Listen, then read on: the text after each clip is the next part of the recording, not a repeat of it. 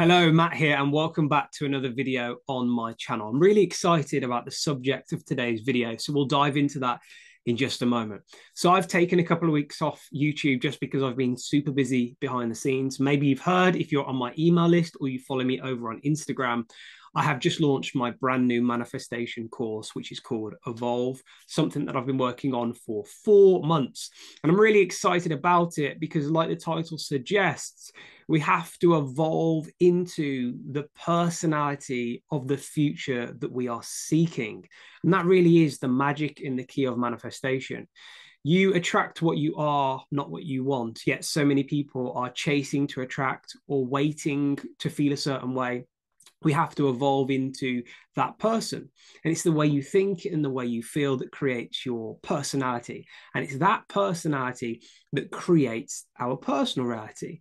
The world is us pushed out, right? So many people try and manifest a new personal reality from the same personality. And that's exactly why I built Evolve. So if you want to know whether that's a good fit for you, then all the details about that course are directly below this video in the description box. Now, moving on to the subject of today's video, which is all about the present moment. And I want to just offer you my perspective on what the present moment truly means and how, when we fully understand the power of the present moment, not can we only manifest our best life, but we can tap into our intuition, we can connect with our higher mind, our higher self, and our guides, and we can live our absolute best life. So, what does it mean to be present? We hear that term all the time, right? The eternal present moment. And I think before we dive into that, let's just have a conversation about time itself and why time is an illusion here in three-dimensional reality. So you've got to realize that time is an illusion. Time doesn't exist. All that exists is this present moment. Now, I first started to dive into the concept of time being an illusion after I connected with my mother for the first time.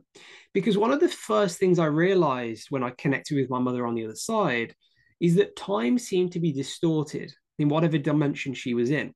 Even though my concept was she'd passed 18 months prior when I first connected with her, to her, it was almost like it recently happened.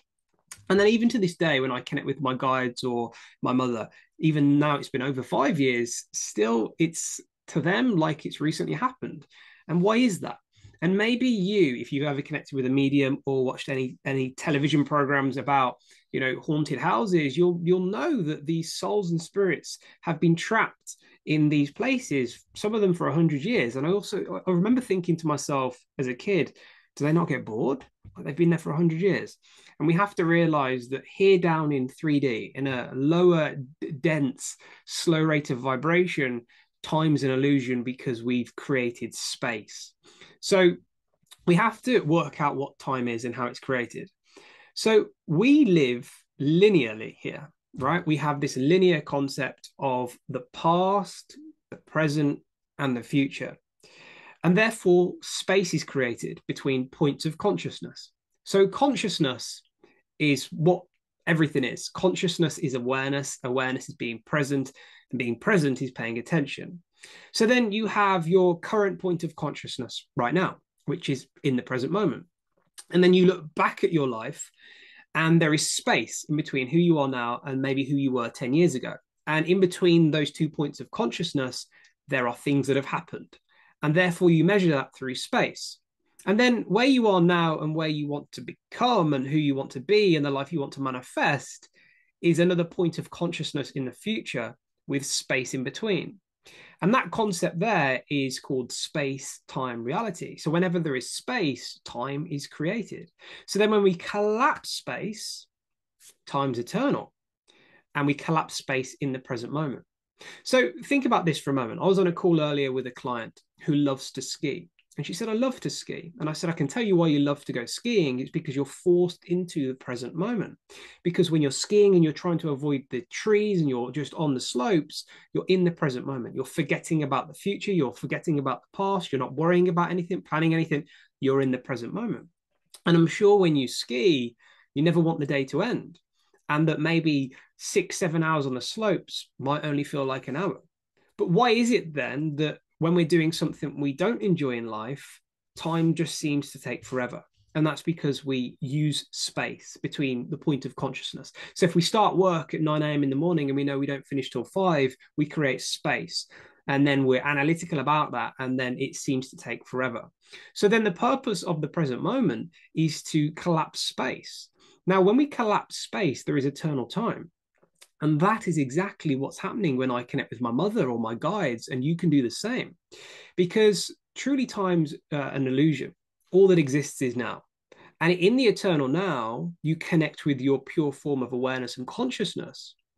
And I like to refer to that as the fifth dimension, because we have this third dimension, the fourth dimension, which is the barrier of time. And when we can get beyond time in the present moment, then we get to the fifth dimension, where there is infinite potentials that exist there. We have all our parallel lives, our past lives, and our future lives all happening in the present moment. And then our guides, our higher self that exist in the fifth dimension, can guide us here in the third dimension because they can see everything, because they're beyond time. So that is exactly how the present moment can help us. It can help us for multiple reasons, but let's take manifestation as the key concept here to try and understand. When we can find the present moment in meditation, and we can slow down our brain waves and we can get beyond our analytical mind, we merge with the fifth dimension, which is the quantum field. And if there truly is an infinite amount of potentials that exist there in the quantum field, then what we can do is just awareness. And that means not analyzing anything, it means just being aware. We can visualize a potential, and we can visualize whatever life we seek. And as we visualize that potential, and then at the same time, we have a coherent heart, meaning there's balance between the brain and the heart. And we feel those emotions, we're drawing energy from that realm, which then crystallizes into form here in three-dimensional reality. Because we have to also realize that all things physical here on the plane of 3 dimension is actually just energy vibrating at a certain rate of frequency. And all things exist here as a physical object because of our 5 senses, when actually, if you were to break it down to its purest form, it's energy. And that energy merges from that quantum field to then build things here in 3D. So the way you think and the way you feel in meditation in the present moment is manipulating and moving and attracting and pulling energy from that field. So then most people don't change. Most people struggle to attract things into their life because they're unconscious in the present moment. They're not aware of the fact that they're in the present moment. Now, of course, they all are in the present moment, and you are too watching this video. But most people aren't aware of that because they're at work and they're thinking about the future or dwelling on the past. And then that's making them feel a certain way, and they feel frustrated and lack. They're unconsciously aware in the present moment. And then they're thinking certain thoughts, feeling certain emotions. And that energy that's coming from that field, that realm, is then crystallizing into the same issues in their life. So the key here is to observe and think new thoughts and feel new ways to change energy. And that's where we start seeing these serendipities and synchronicities come out of nowhere. And it truly is fascinating. Now, there's another way of using the present moment. You've got to realize that whenever you're under stress, whenever anything is going wrong in your life, that is because our subconscious mind, which is a record of the past, is a software program, and it thinks on average 60 to 70,000 thoughts every single day, and 90% of them are from yesterday. So you're trapped in time. So when you can bring yourself back to the present moment, there's never any issues in the present moment. And meditation is the greatest tool for doing that. Now, a lot of people who practice meditation struggle to be present in meditation. They're thinking thoughts in meditation. So how do we do that then? Remember what I said. Consciousness is awareness. Awareness is being present, and being present is paying attention. So look at your own life. And if you struggle to be present, it's probably because you're not very good at paying attention. So if your spouse or your friend or a family member is talking to you, are you paying attention? Or are you at the same time thinking about something else, looking at your phone, being distracted by something else? Because if you're distracted by something else, you're in time. So the greatest gift you can give to anyone and yourself is pay attention. Because the moment you pay more attention, you'll be more present. The moment you become more present, you'll become more aware and self-aware. And the moment you become more aware, you merge with the consciousness that builds all things here. Now, also, when you can tap into the present moment, you can be guided. You can ask for signs from your guides, your higher self, your loved ones. And they'll give you those signs, whether that's 11:11 on the clock, whether it's a spirit animal, whether it is a serendipity, whatever it is that you want. But you're only going to see it if you are present. Otherwise, you'll be unaware of the signs. So, what I teach in my coaching, what I teach in my course is that the moment you become present is the moment you can unlock and manifest your absolute best life. So I hope you've enjoyed this video. Now, like I always say, if there's any topics, questions that you have, get them below in the comment section here, and I'll try and cover as many as I can going through the next couple of months. If you've got any questions, you can DM me directly over on Instagram. Make sure you're following me over there. All the details about my socials are below in the descriptions too.